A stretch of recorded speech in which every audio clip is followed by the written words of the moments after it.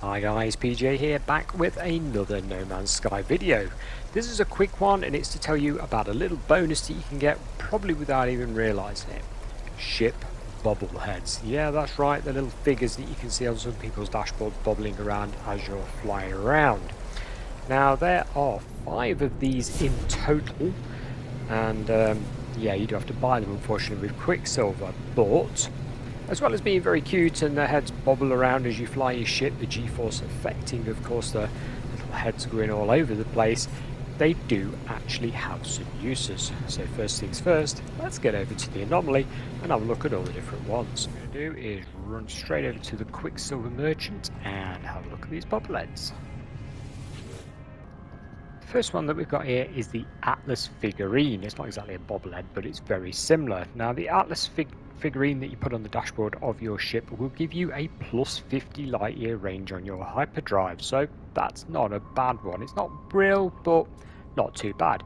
3,200 Quicksilver, they're all the same price. Moving on, we have the Polo figurine. Now the Polo figurine at also 3,200 is actually one of the better ones. This gives you plus 5% maneuverability, and if combined with different trails can be boosted even further. So you put this in your ship's text bot in the middle and surround it by 3 different trails and you will get an enhancement boost from that. Quite a good one, probably the best one. It's the one I use myself and I do feel this is the best one to spend your hard-earned Quicksilver on. The Nada figure. Nada, don't know.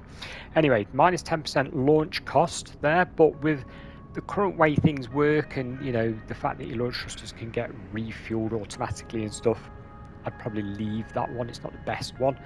Maybe a good early in-game, but you're soon going to not need that one.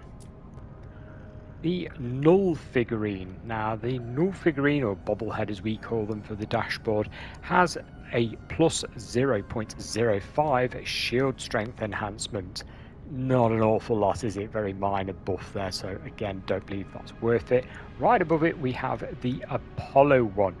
Now the Apollo one's actually for weapons and it's a plus 8% increase on ship damage.